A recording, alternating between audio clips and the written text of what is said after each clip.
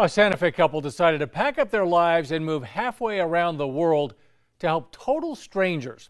They don't have any connections to Ukraine, but still felt compelled to do their part and then some for that war-ravaged country. News 13's Carla Sosa spoke with that couple about their life-changing decision. We realized this is the place we need to be. And so we just transformed our life. We quit our jobs. When war in Ukraine broke out last year, Rocky and his wife, Emmy Durham, didn't think twice. They booked their first flight to Ukraine in April.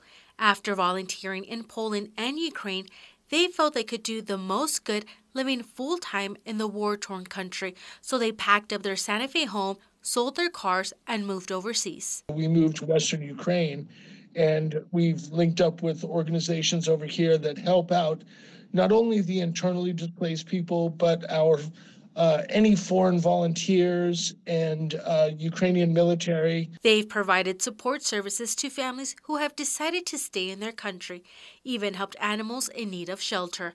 There's one heartwarming memory Rocky remembers the most, when two friends who lived in the same subway station for 10 weeks with their families were reunited months later. They met each other again at the aquarium in Lviv. And just like seeing these two friends from a city that's literally 1,000 miles away. I mean, Ukraine is huge. And here these two girls see each other again. The couple says for now, Ukraine is their home.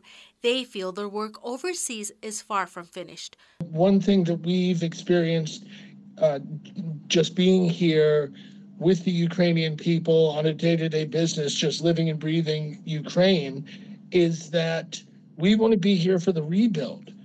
There's going to be a lot of work. Carla Sosa, KRQE, News 13. Before the move, Rocky worked as a chef in Santa Fe, and he's been featured in our segment In the Kitchen.